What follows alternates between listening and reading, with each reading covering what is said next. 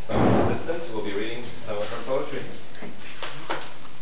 Great. I want to just move things so we have some space.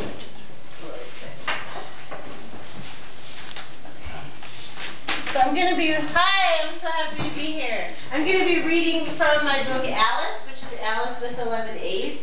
It's a long poem in 11 sections. You are going to hear about 5 or 6 sections today. Besides being a poem in the book, it also works as a performance score. I always perform with a chorus of readers or collaborators, and it's improvised. So what you are about to hear and see and experience tonight was not rehearsed at all. Zero rehearsal, correct? Zero rehearsal. It is a true, thank you.